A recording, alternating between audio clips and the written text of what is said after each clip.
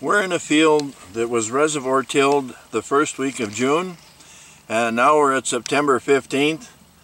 This field has had about 12 inches of rain on it throughout the season, and we're in a row now that's been has had the reservoir tillage done to it back in June, and we're just going to pour some water into one of the depressions, and we're going to see how that water migrates around underneath the soil, even though it's been 3 months since this tillage occurred. So I'm going to pour some water in right here, and we're just going to pour it in until it seems like it's had enough, and that's taking quite a while, but we'll continue to pour water in there. Now that water's got to be going someplace, so we're going to see if we can determine just where is this water going. And it still wants to continue to absorb water, so we'll just keep adding water to there as we go. I'm going to come over here, and here's a spot where another tooth has gone. So we'll dig down into that area there and see what's happening. And my first 2 spoonfuls here, I'm already picking mud up. You can see that the water is coming in underneath the ground.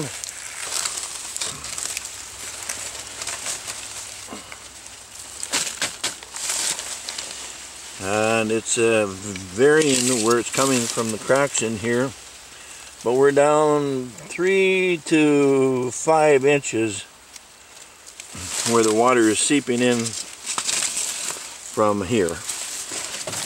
And we've poured almost a gallon into this spot.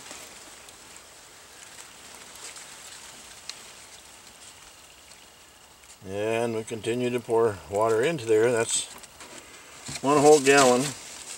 There's actually water pooling at the bottom of this hole over here. You can see the water pooling down inside of there. And it's not flowing overground. So we'll go along here and we'll find where the other tooth was in. Here's where that was in. You can see water actually in the hole right now.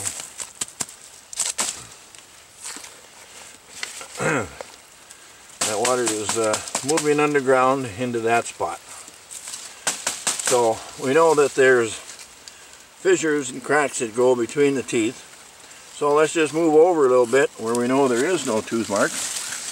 And obviously the digging is harder here because it has not been tilled.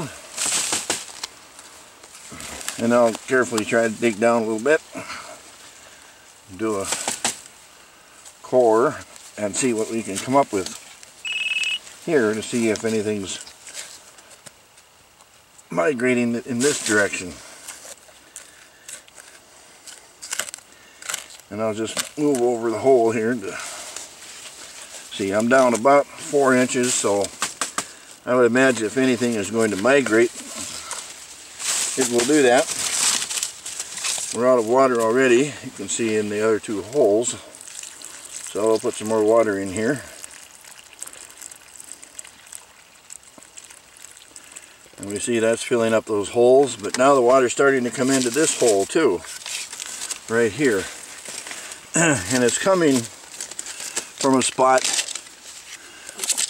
that's 2 to 3 inches below this surface right here. So that's how deep that fissure or crack is in there. It lets the water migrate in that direction, and you can see the mud in there. Likewise, we should be able to do it on this side and see similar results. Obviously the digging is harder here because this was not part of the reservoir tillage.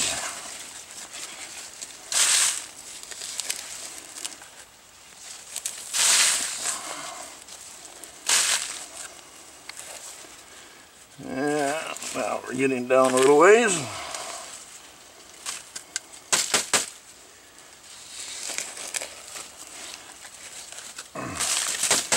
Feels like it's pretty soft. We're at about 1.5 gallons of water so far. We'll put some more in there. Be careful not to let it go over the top so it goes above ground to get where it's going. But this hole is filling in, that hole is filling in. This one is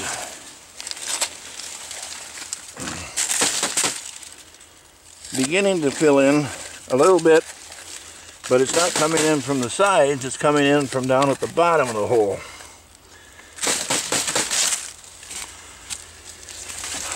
So that part is much deeper down there. That is about 5 inches down. So we put some more water in here and just let it go where it wants to go. We can see that, you know, it definitely goes between tooth to tooth here, but it also goes into part of the field that was not part of the tillage. So it just shows for the how it migrates. And we've got a good supply of water in this too. Our total usage is about 1.5 gallons of water.